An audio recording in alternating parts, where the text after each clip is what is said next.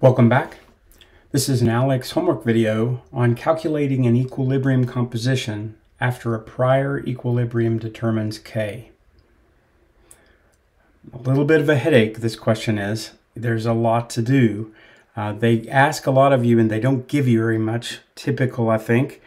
But let's just take it slow and see what we can do. There's a lot that is given to you that you can figure out.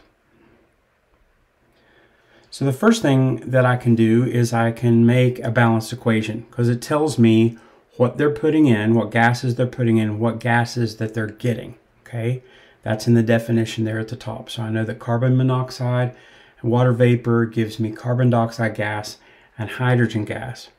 They give me some initial pressures of the gases except for carbon dioxide. They make me find that. And then they're asking for you to find the K, or the constant, the pressure constant, the equilibrium constant of this. And then the trick here is that if you have a new equilibrium, if you tweak some gases, if you add some gas or take some gas away, and it goes to equilibrium again, it's still going to be that same constant. So if you can find the equilibrium constant of the first time, and then the engineer adds, what in this case, 0.95 atmospheres more of carbon monoxide, it's going to reach equilibrium again. You do an ice table to find the equilibrium, and the K's are going to be the same. So once you find K for the first, you can use it for the second. At least that's easy. All right, so you know that the K sub P, the pressure constant for equilibrium here, is going to be the pressure of your products divided by the products of the pressures of your reactants.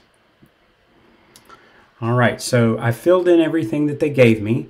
I have the pressure of the hydrogen gas, I have the pressure of the carbon monoxide, and the water vapor at equilibrium. But what I don't have is the pressure of the carbon dioxide gas at equilibrium. So I'm going to go back and see, is there anything that I'm given? Okay, well, they put an initial carbon monoxide of 1.9. Okay, they put in an initial 1.9, but by the time it was at equilibrium, it was only 0.7. So what that means is some of that carbon that they put in for the carbon monoxide was turned into carbon dioxide. Okay, do you see that?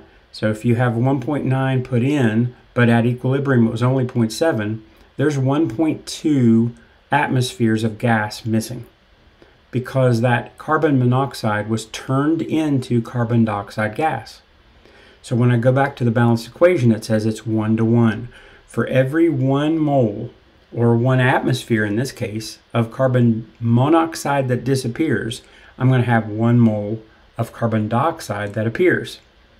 So 1.9 minus 0.7 gives you 1.2, and that is my initial concentration of carbon dioxide. So they made me jump for that. So I figured it out, 1.2, and then I just filled it in. So 1.2 is the carbon dioxide plus the water divided by the carbon monoxide and the water vapor. That gives me a K sub P of 1.02857. All right, that's my K. That K is going to stay around even though the engineer is going to monkey with this. It's going to add some more carbon monoxide gas and allow it to go to equilibrium again.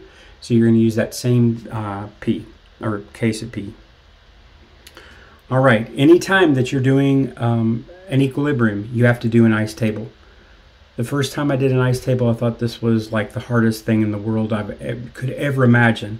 But then I just realized, oh, the first part, the carbon monoxide and water, is just the stuff at the beginning, and it's going away. And then the carbon dioxide and hydrogen is the stuff that's being made. It's being made. And since it's a 1 to 1 to 1 to 1, at least that part was easy. It's going away at 1 for every 1 that it comes away. So my ice table tells me all my numbers at equilibrium. So 1.6 minus x, 2.0 minus x, 1.2 plus x, 1.2 plus x. And then I just keep these organized as I can. So I just put them back into the case of P formula. 1.2 plus X is my carbon dioxide, 1.2 plus X is my hydrogen, etc. And then that's my P. Do you see that was my old P, but it sticks around because it's my equilibrium constant. And this is going to be a new equilibrium. All right, now for the algebra. This took me longer than anything, just doing the algebra, because this is a headache. And yes, you do have to use the quadratic, of course. So I simply just got everything to be positive, then foiled it out. Okay, then I ended up with x squared x's and numbers on both sides, set them equal to 0, and did the quadratic. And then I realized that, of course, if you're going to do a quadratic formula, you're going to get two answers. The 215 can't work because my original, if you remember what your original question was, my original question had pressures of like, to where if you were to subtract 215 from them, you would get a negative pressure, and you can't have a negative pressure. So this one, you just ignore the 215. It doesn't work. So you're going to use the 0.318 as your new X, and you're going to add that to your original pressure.